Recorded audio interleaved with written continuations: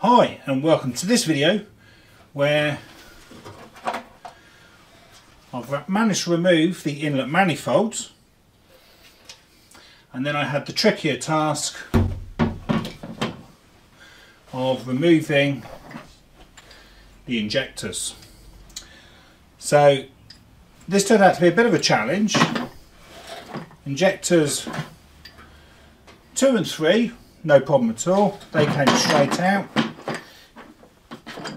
Injector number 4 was a little bit tricky, but I was actually able to get a spanner on there and rotate and gradually work that one loose.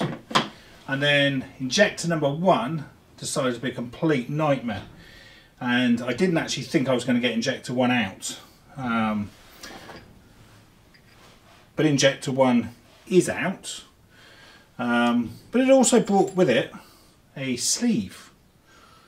So I think that's supposed to still be in the engine, but this was so tarred on, it was absolutely bonded inside that sleeve, so the whole sleeve came out as well. Now I've also managed to retrieve all the copper washers off the 4 injectors, so the injectors are now out, so that's good. There's a lot of sticky tar absolutely everywhere, as you can see. I mean, we've got absolutely pools of tar that I need to try and somehow remove. But yeah, so hopefully we're making some progress now, and the next step should be to remove the cam cover and hopefully have a look at this timing chain between the inlet and exhaust cam, and obviously we're presuming the tensioner has blown apart in there, and hopefully that's the issue. But obviously I've now got to get all this lot, if I do resolve that, I've got to get all this lot back together and hope it all works. So but anyway, yeah, so hopefully you'll find this video of use to you, and it might help you remove the injectors on your diesel engine. And many thanks for watching. So we'll start with a quick overview of the engine before we start work. So there we can see the inlet manifold and the 4 injectors with the red little caps on that I added last time. So that's basically how things stand at the moment. So let's start by removing the inlet manifold. So again, I'll show a coloured photo of the inlet manifold so that we can see exactly which part it is that we need to remove. And here's a little bit of a sneak preview of what it looks like when it's actually removed, because there's 8 ports there with rubber seals in that hold it in place. So the first thing to do is get this diesel priming pump just tucked out the way, because it's also clipped on there on part of the inlet manifold bracket. So I'm just going to use some of these Wolfcraft clips there, just get that nicely out of the way. And then for this, it's an 8mm socket, and there's just 2 screws at the back of this manifold. So this is the one on the right hand side. I'm checking the length again, making sure that they are the same length. And then we've got another one here. So we just pop this one out. You can see all that soot in there from the EGR valve. So you might need a little magnetic pickup there just to help pull that one out. So I'm just going to confirm that they are the same length and pop them to the side where I'll probably lose them. Now to remove this, it's basically a case of just pulling it up, but being plastic you obviously don't want to be too rough. Now if you put like a tyre lever like I am underneath here, there is a risk you might break the sort of thin ribs there that are underneath, which I did. But I'm just trying to sort of wiggle it away there, just to try and get things to start moving. So we're sort of free there on the left. It's coming away now. There we are. Might hurt yourself a few times. Right, so that's the inlet manifold removed. And the first thing I notice is it's quite sooty in there. There is quite a bit of soot. So just do a sort of quick basic scrape out. Because ideally this would obviously be cleaned out and get all this soot out before putting it back on the engine when the job's finished. So this gets really gummed up. And presumably that's going to affect the flow of air going into the cylinders. But it does look sort of an awkward design there to try and clean that out, because you can't really get anything in there to actually try and dislodge it, and it's so sticky. It really is like a tar. So I think what we'll have to do is, so there's some of it there, is perhaps take it to a bench now and see if I can work on this a little bit more. But we'll have a quick look down there just to see how much soot is actually inside where the EGR cooler pipe goes to. So that was in the previous video, was removing the EGR cooler, and this is the pipe that connects to that. And as you can see, there is quite a build up of carbon inside that, which really I'd like to get rid of.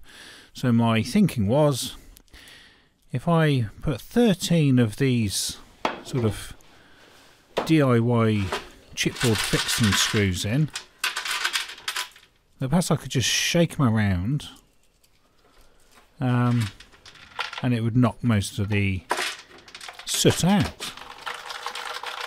It sort of worked, but got to be honest, it wasn't overly effective. I don't think there was enough weight in them to really sort of knock it around as much as it needed.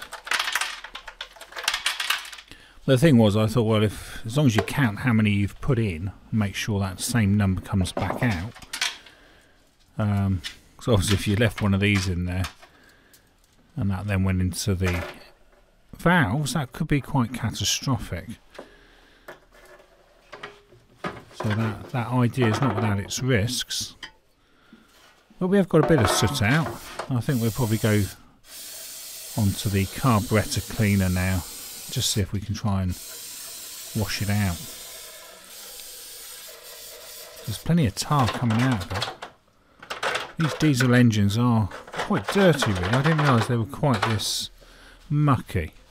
So we just had a few photos here to show the inlet manifold and those various seals. And here's the tyre lever damage, which is why you need to be a bit careful. And there's another photo showing that seal. Right then, so let's crack on now to removing the diesel injectors. So just before I start, I will show that I do actually have a diesel injector puller, which I could have resorted to. But you do have to sort of take the injectors apart to use that, which I didn't really want to do. So my first job was, I'm going to number these injectors because they are actually coded to the ECU of the car.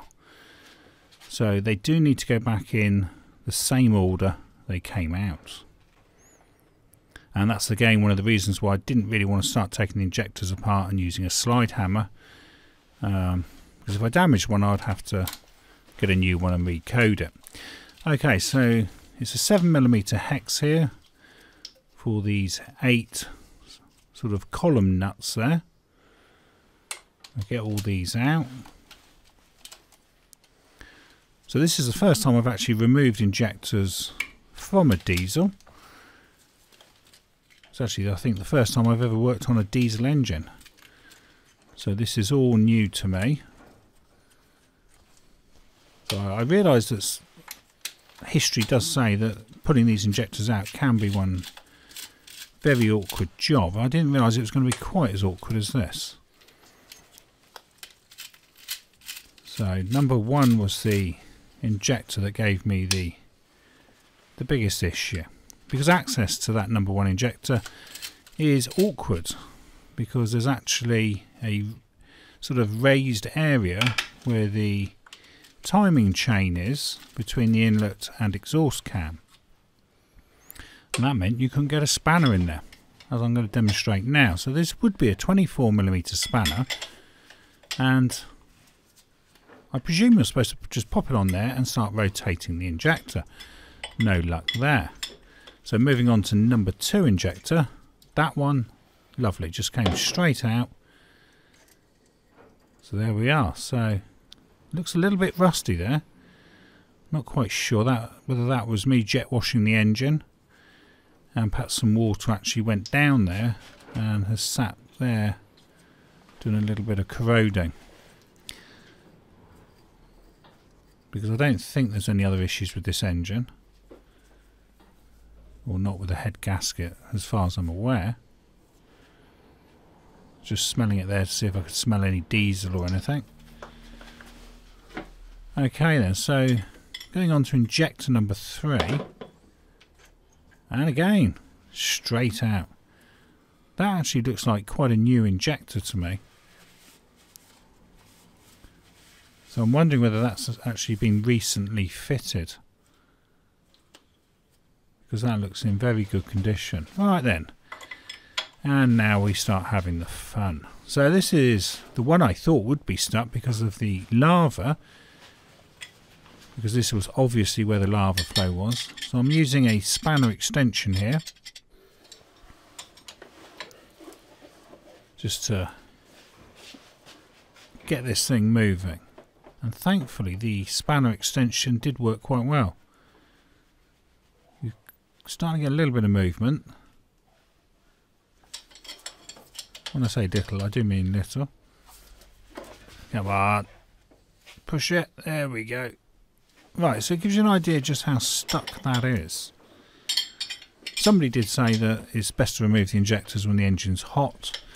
That would seem to be the most sensible thing to do, to be honest, because at least this tar would be soft. And clearly it's not soft at the moment. Right, so we're getting some rotating movement. Now, I tried to rotate all the way around, but actually that's a bad idea, because what I found was it actually undid part of the injector at the bottom. So there's like a lower section of the injector, and if that's stuck in the tar and you force the rotation, it was actually starting to unwind that. So that could have been really disastrous. So you don't really want to keep rotating them. But you can see just how sticky this tar is. It's an absolute nightmare.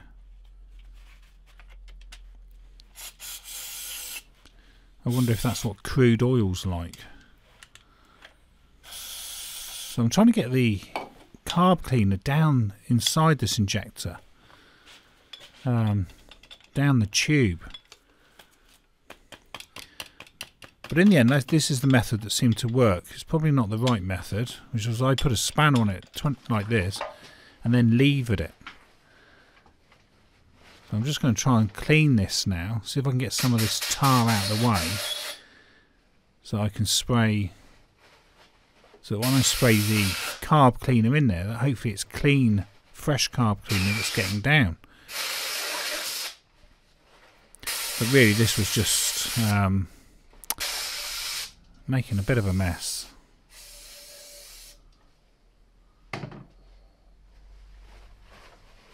So when they're stuck, they really are stuck in there.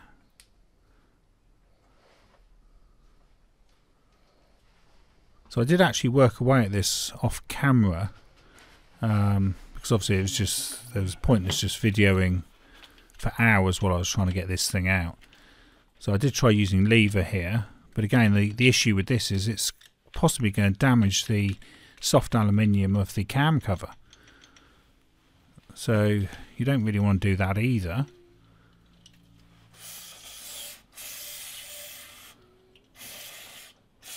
So it's definitely sort of dissolved all the tar. Okay, so I've just speeded this up. So the injector's now out, but this was after considerably working at it off camera, like I said earlier. So the method I used, which actually got this out, was this. I put a spanner in, I rotated it around to the back, and then using the stud protruding, I used it as a pivot and hammered on the spanner, and yes, that's that one out. But that was nothing compared to what was going to happen now with number 1. So we can't get a spanner on that at all. There's no way of, because we're going to damage the cover there. As you can see, there's some damage to the aluminium already. You can't get a spanner in there because it's not long enough. I did try using the method I used on number 4. Doing this actually broke the edge of my lever away, so my lever wasn't even strong enough to attempt this one. But I was trying to go with the softly approach because I didn't really want to start getting heavy handed with this, for fear of damaging other things.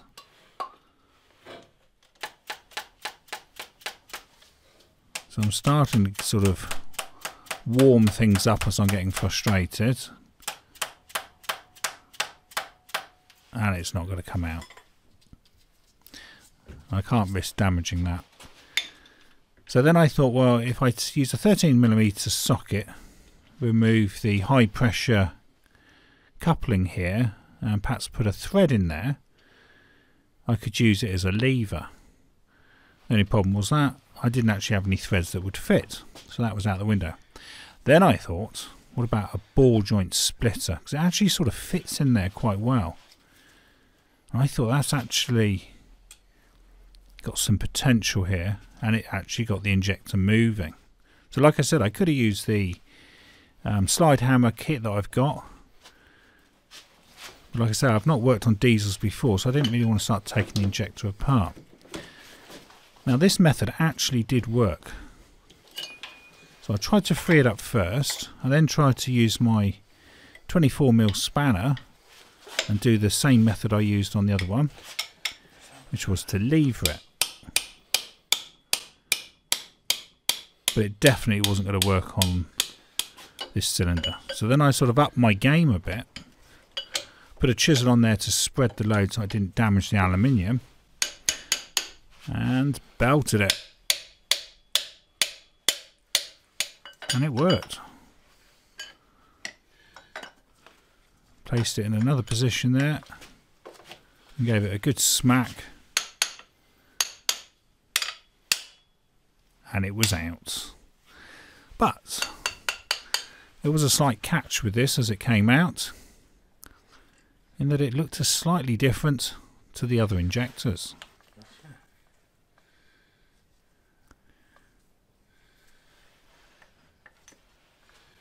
So yes, slightly different looking, that one, and there's a reason for that. So now let's start cleaning the injectors. Okay, so I'll go to the bench now and start to clean this up. Now what I found unusual was that this injector, although really stuck, didn't seem to have much tar on it, which I thought was quite odd. I thought, why has the end got tar on but the rest of the body is actually clean? So the penny's still not dropped yet.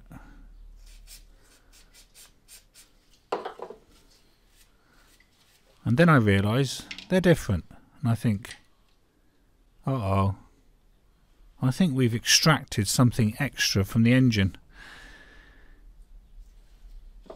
So what actually happened was the tube that the injector goes into actually was ripped out as well. Not ideal. So you can see the force that was required to get that injector out. Right then, let's see if I'm right in thinking we've got an extra tube here. So we've got some bubbling tar at the end there. Slight bit of movements. You can see why having a warm engine would actually make a lot of sense here. It would make removing the injectors a lot easier. Right then, so there we go. Now there's the tar. That bonded that in. So it was injector 1 and 4 that seemed to have the leakage past those copper washers. Okay, so if we take a quick photo of these injectors, because they're all different. So here's all the numbers that are actually written on the top of the injector and the codes for each one, which I think you actually have to put into the ECU when you actually put these injectors in the car.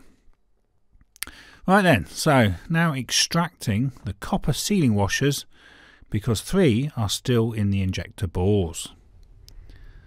So we'll have a quick look at this. So that's what we're looking at now. Tar City. Absolute mess. I've never seen anything like it. But anyway, right. So this is the tool I'll be using, which I think is pretty much a standard puller. They're under all sorts of different names, but presumably made by the same manufacturer. So I've gone for one which was £25. I didn't go for the cheapest, but some of these are priced at like £100, so I think clearly overpriced if they're made by the same company.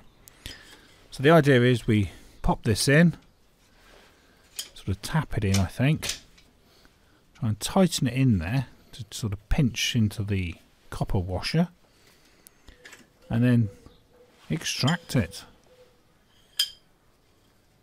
So there it is. So we've now got 2 washers out. So we now go on to cylinder number 2.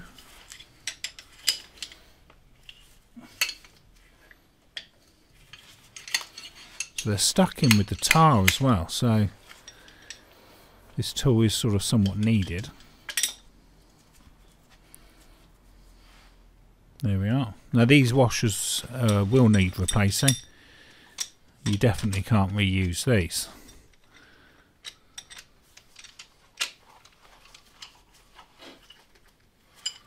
And lastly, cylinder number 1. Plenty of tar come up on that one.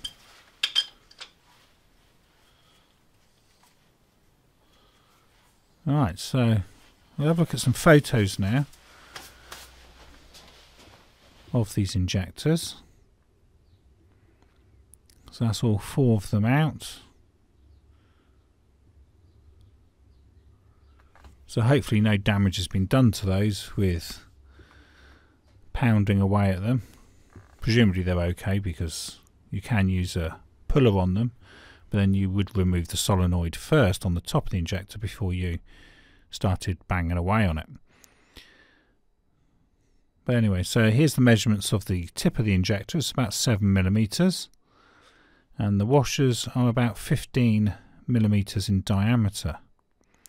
Okay then, so lastly, the 8 rubber O-ring seals. So I've already removed 4 of them, so I thought I'd best just finish the video and correctly show them being removed. Otherwise that part wouldn't have actually been shown. So this is what they look like. So it's quite a soft rubber, and I think that's like a retention disc to hold them on the actual inlet manifolds. So I presume these are normally on the inlet manifold and then they're pushed in. And logically these would be replaced as well when rebuilding the engine. Okay then, so some reference photographs which you can pause to view for longer. So here we start with the first photo, which was the inlet manifold and everything. And there's the various holes. Our sooty inlet manifold. An example of a puller there, injector puller. All the mess and tar on injectors 1 and 4. So are the little plastic parts there that the injectors go inside. I've pulled one of those up as well, so there's a photo of that. Look at that soot build up in there. Yeah, so there's the little plastic sort of discs, and they pull out. Again, I think they need to be replaced. And then this was the coding on my 4 injectors. Like I say, those numbers have to be programmed into the ECU, I believe, with your diagnostic laptop. And then finally there's those injectors with the 4 copper washers and the measurements. So I think that concludes this video. So you've been watching removing the inlet manifold and diesel fuel injectors on a 2009 MINI R56. And thank you for watching, and I hope this video helps you service and maintain your car within your budget. This video was filmed and edited by me, Mark Savage, in April 2022, and I can be found on Instagram and Facebook as Coats and Gators.